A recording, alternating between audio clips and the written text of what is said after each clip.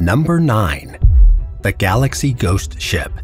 In the Gulf of Thailand, Koh Chang Island is home to an abandoned resort with a derelict cruise ship along its shore. Once called the Galaxy, the 7-story, 70-bedroom ship used to be one of the resort's hotels. During its heyday, the Koh Chang Grand Laguna was a 5-star resort, but it suddenly closed for reasons unknown to this day, leaving behind the Galaxy and several other structures like chalets and fishing boats. One Reddit user says that the Galaxy was a cruise liner before it was made into a floating hotel. Locals refer to it as the Ghost Ship, not only because it's deserted, but because many people have ended their lives by jumping from its decks. The vessel is creepy to start with, but if the stories are true, a whole new dark dynamic is added to the Galaxy. In 2017, travel blogger Messy Nessie Chic visited the site. She later wrote that some parts of the resort were unusually well maintained, while other areas had fallen into shambles. She also noticed some staff members on site, including a security guard who collects tips in exchange for letting people explore the ghost ship. Images captured by visitors show just how run down the Galaxy's rooms have become since its initial abandonment, with stained carpets and furniture falling apart. There's clearly been no electricity or running water for quite some time, and the dark vessel appears to have been taken over by stray animals, who now treat it like their home. Interestingly, the office contains a cabinet full of keys that was left open, almost as if a front desk employee had to leave quickly one day and never returned. Number 8. RMS Queen Mary. From 1936 to 1967, the British ocean liner RMS Queen Mary carried 2.2 million passengers between Europe and North America.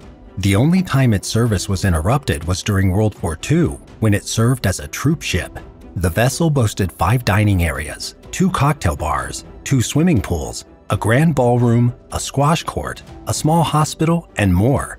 Today, it's permanently docked in Long Beach, California, where it serves as a floating hotel and haunted attraction with 3 restaurants and a venue hall.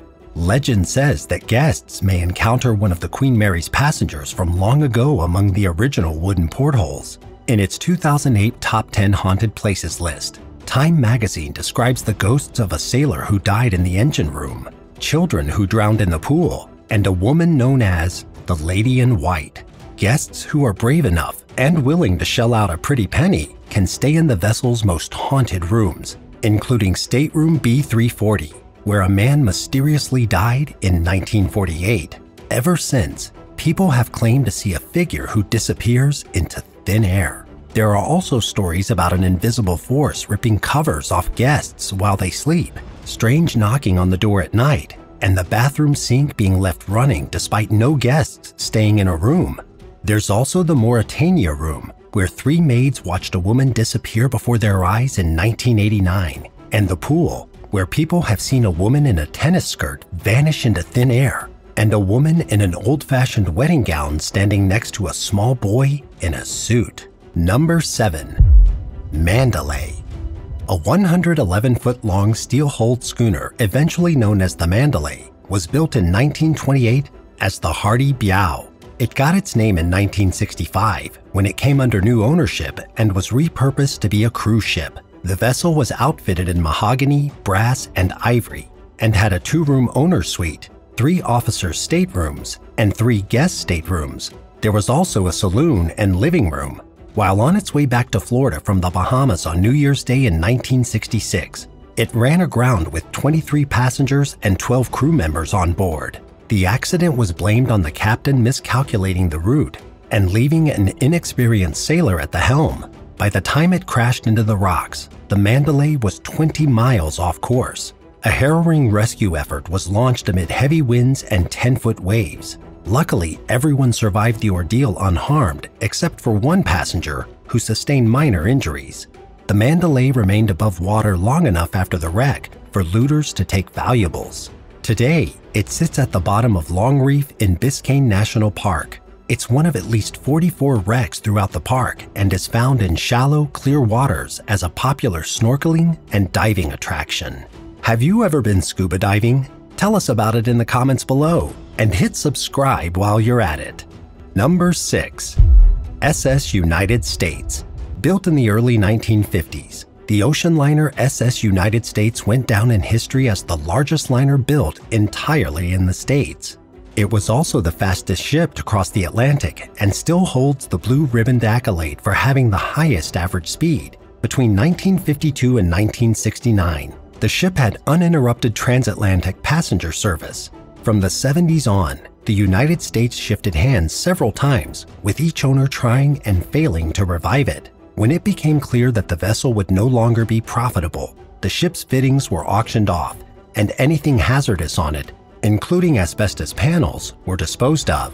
By 1994, the vessel was basically stripped bare. It's been docked at Pier 82 along the Delaware River in Pennsylvania since 1996, with an uncertain future. Since 2009, a preservation group has been trying to come up with enough money to save the ship.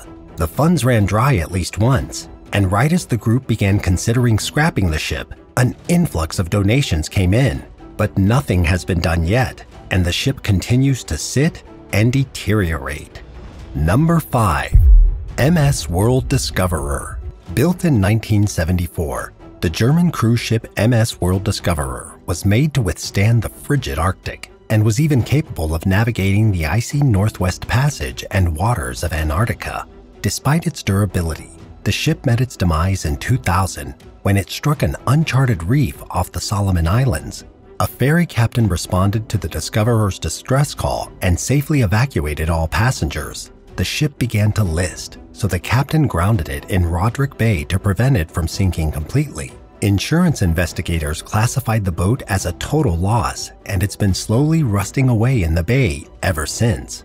Several companies have tried to salvage it over the years, but they realized that on top of being damaged by nature and neglect, it has been ransacked by locals during a violent civil war. Simply put, there was no saving this vessel. For now, the wreck functions as a tourist destination, but that won't be the case for much longer. With a 46-degree tilt, it's practically laying on its side in the water. Eventually, what's left of the World Discoverer will slip beneath the waves and be forgotten in time. Number 4.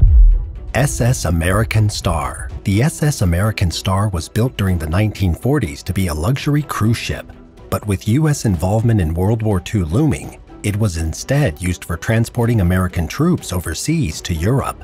Throughout the conflict, the American Star evacuated nearly 483,000 soldiers while camouflaged.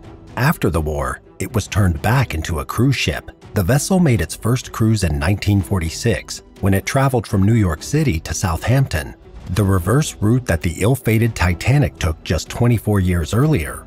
Over the years, the American Star went through several owners and numerous renovations, but time and use took an inevitable toll on the boat. By 1993, it was no longer operating and had gone 16 years without any maintenance, rendering its engines inoperable.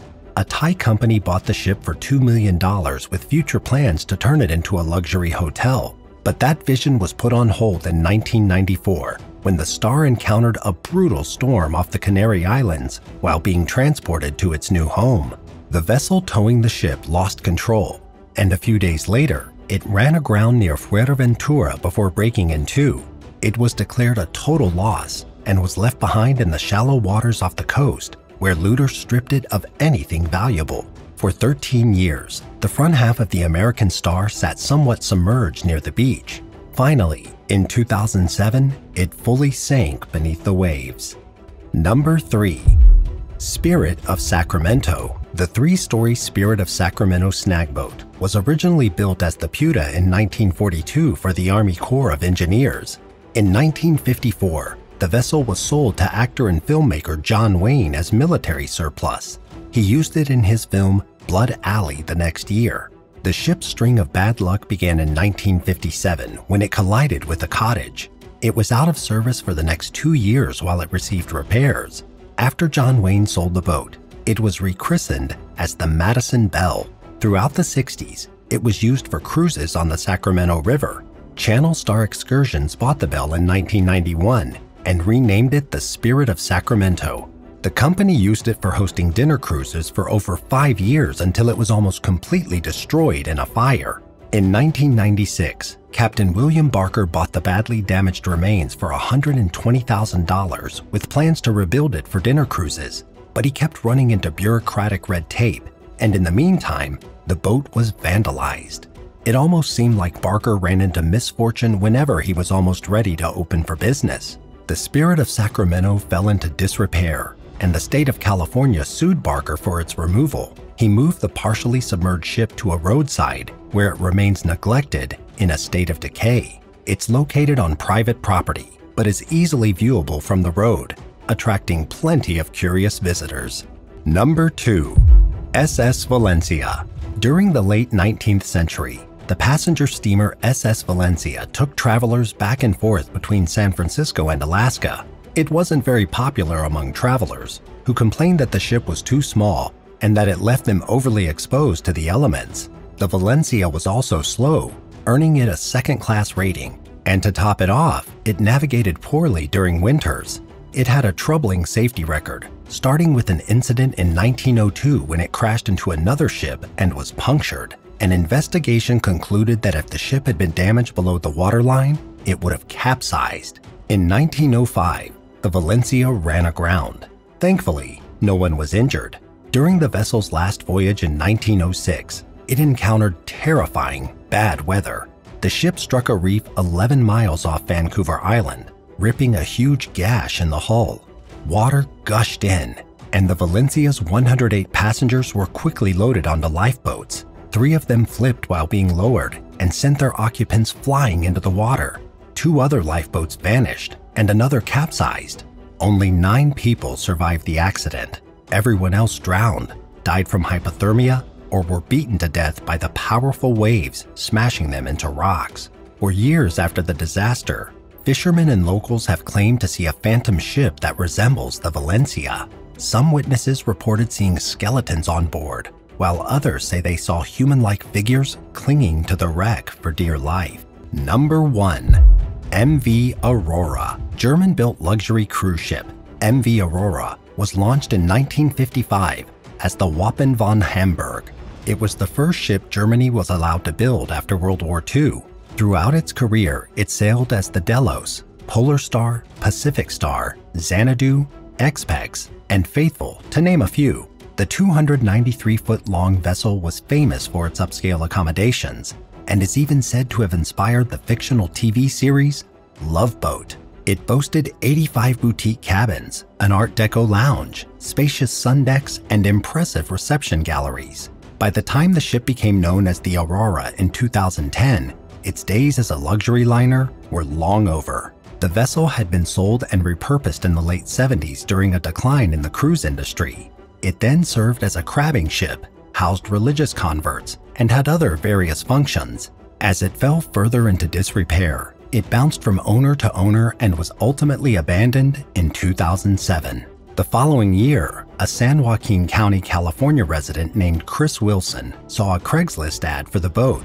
He had no experience with renovating cruise ships, but was intrigued. He bought the Aurora from a marine salvage dealer in hopes of turning it into a museum. Only then did he realize how much work it would take to restore the vessel to its former glory. But Wilson remains passionate about the project and is slowly bringing the decrepit ship back to life with help from a few volunteers. He lives on the ship full-time and hopes to eventually turn it into a popular public attraction. Thanks for watching. Have you ever been on a cruise before? Tell us about it in the comments below, and don't forget to subscribe. See you next time. Bye!